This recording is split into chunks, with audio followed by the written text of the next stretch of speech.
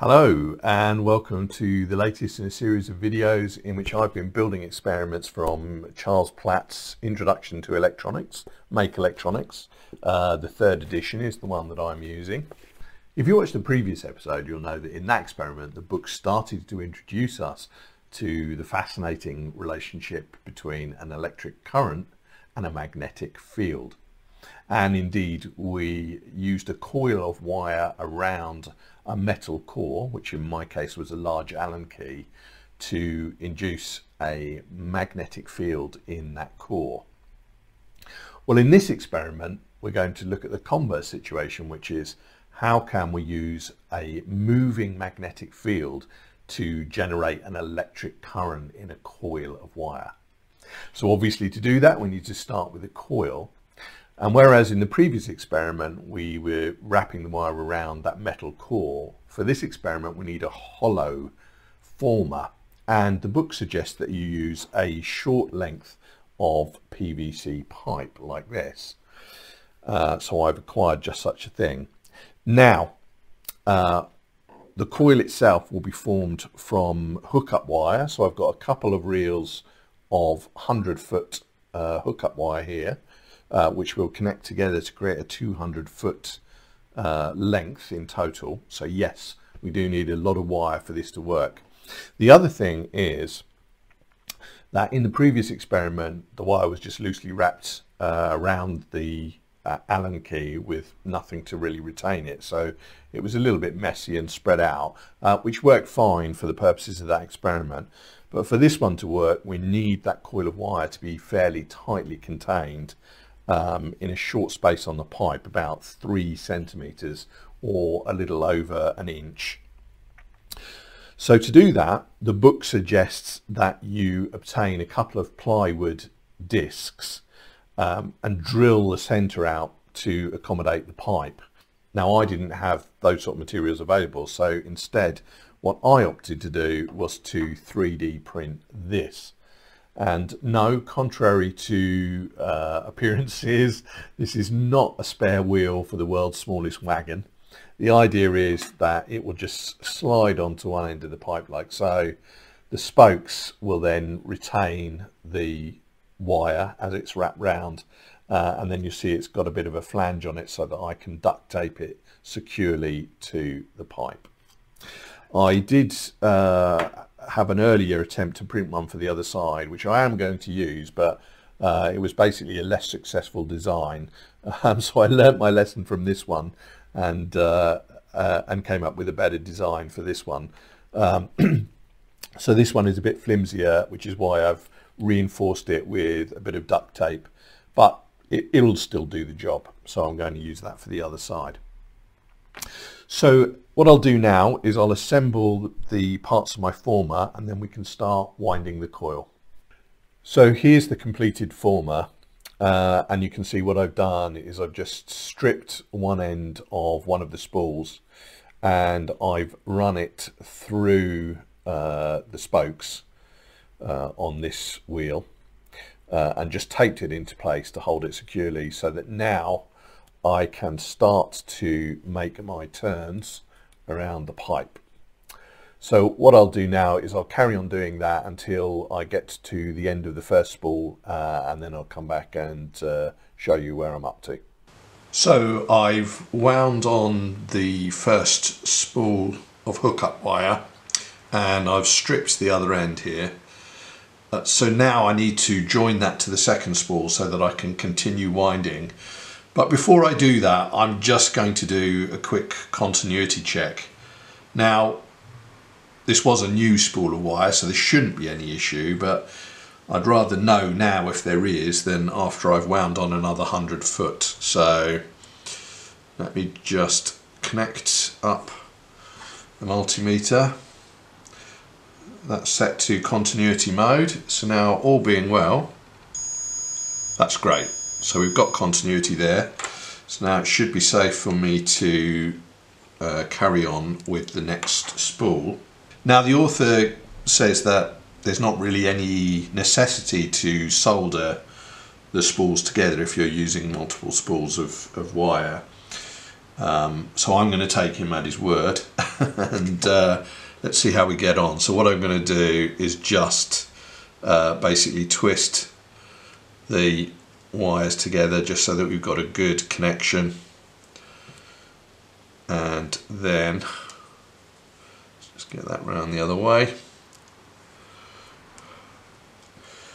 and then I will just apply a little bit of electrical tape just to stop that from coming apart.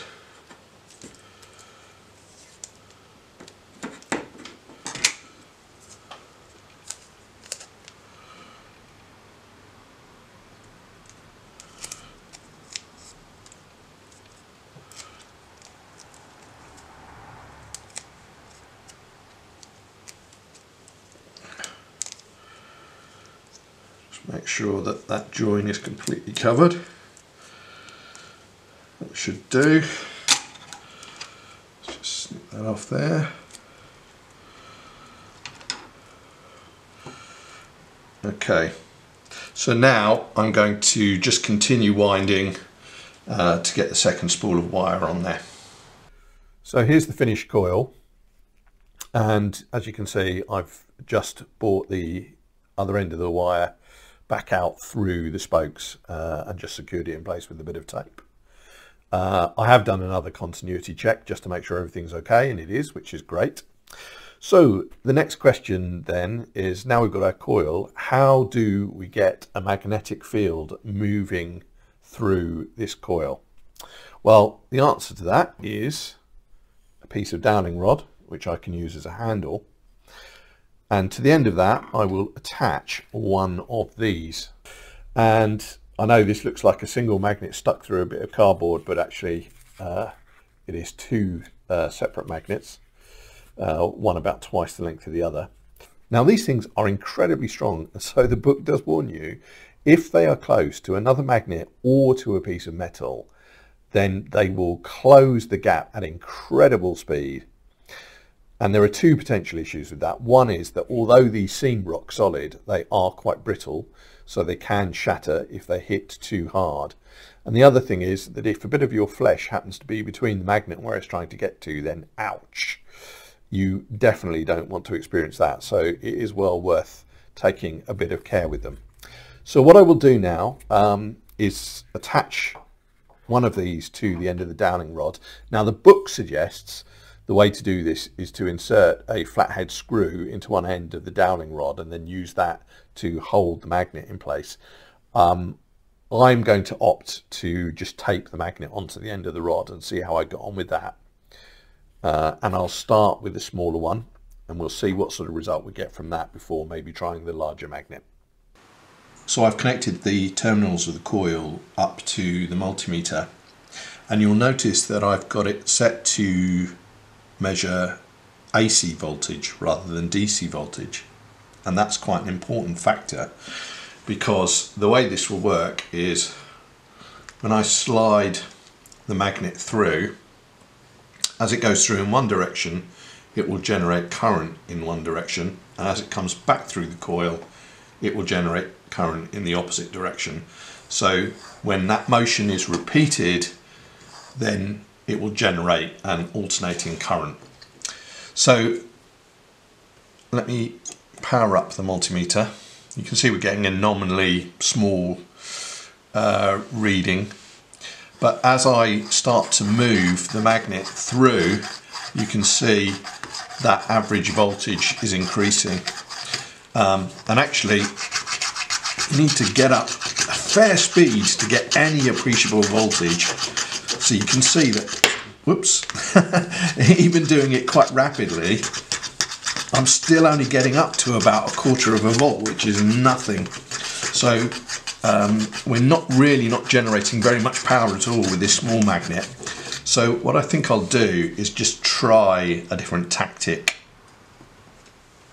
So what I've done is I've inserted a wedge of cardboard in one end of the pipe, in this long handle part here, just to limit the movement. And I'm now going to just insert the larger magnet loose into the pipe, And then I'm going to close off this end as well with a bit of tape,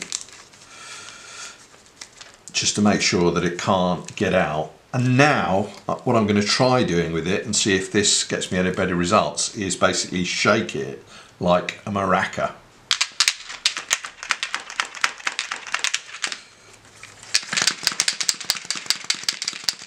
And already that's an improvement. I'm getting a little over half a volt now.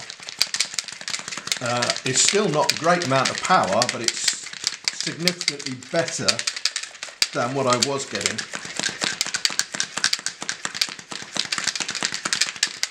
Now the question is, can I generate enough power to light an LED? And the answer to that question, sadly, is no. Half a volt is just not sufficient to overcome the minimum forward voltage requirements of most LEDs. Now, I think there are a couple of problems that are resulting in a rather inadequate performance from this setup. One of these is the size of this central core. This PVC pipe that I've used is just a little bit too roomy. And if you look at the diameter of it compared to the size of the magnet that I'm using, there's just way too much room for it to be rattling around in there. So it will still work, and you've seen that it does still work. It does still generate some voltage, but not sufficient, because at any one point where the magnet is, there's going to be a reasonably large gap between the side of the magnet and one side of the coil. So that's not great. So what I've done to correct that is basically 3D printed a new core. And as you can see, this one is a much more snug fit for the magnet. It's still loose enough that the magnet will slide around freely, but it's a lot tighter fit than the previous one. So that solves that problem. And then, of course, I've reprinted my wagon wheels so that they fit onto this resized core. The second issue is, while you can use ordinary hookup wire like this for creating the coil, it's not ideal because it is covered in plastic insulation. And so in the case of this type of wire, that means that about 50% of the space in the interior of the coil is going to be taken up with a non-conductive material. And that is going to result in a much lower efficiency. So the solution to that is to replace it with this. And this is sometimes known as magnet wire, but it's basically a wire that, rather than having a plastic insulation, has a very thin enamel coating to insulate it.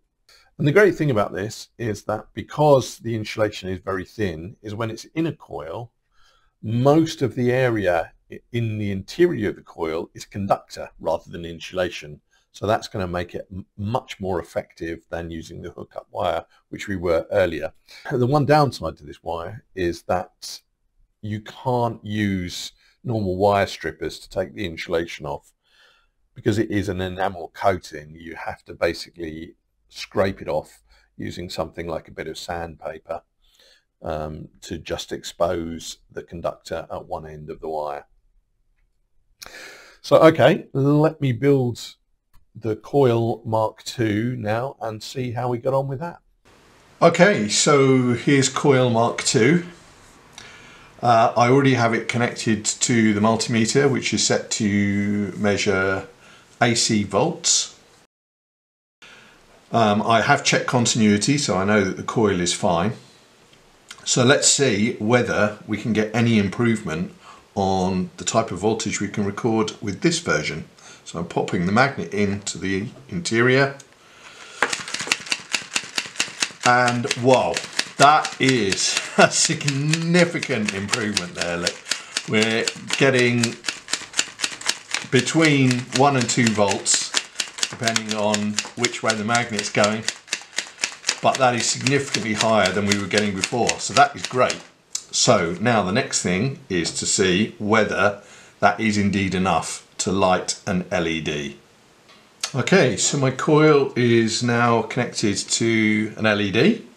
It's just an ordinary red LED, nothing special about it at all. And what I will do is just turn off the lights just so that you can see what's happening with it clearly. So it's going to go dark for a moment. You might not be able to see, but I'm just picking up the coil now, and now I'm going to start moving the magnet back and forth. And as you can see, the LED is flashing on and off. Why is it flashing and not continuous? I mean, you might expect a bit of pulsing because of the because we saw on the multimeter that the voltage varies, but surely it shouldn't go out completely. Well, the reason is, of course, is because what we're generating here is AC voltage, and that means that for half the cycle the current is going the wrong way through the LED. Fortunately, it's not high enough to burn the LED out, but it does mean that the LED is not going to light when the current is going in one direction, which is why we get this blinking effect. So there we go. That is coil Mark II, whoop, minus magnet now, being very successful in lighting an LED. Well, that was a fascinating experiment to carry out, just to see how much mechanical energy is needed just to generate a fairly small electric current. And this principle of generating electricity through electromagnetic induction is still what is used today to deliver much of our requirement for power, whether that be, for example, through a steam turbine in a power station driving a generator, or perhaps a wind turbine in a wind farm driving a generator. And of course, these devices work at a much larger scale with much higher voltages and currents, but fundamentally the principle is still the same. So I do hope that you found it interesting to see how that works on a smaller scale. Now, in the next episode, the book continues our exploration of this topic and starts to look at other applications of it other than power generation, starting with the humble loudspeaker. So please do join me for that.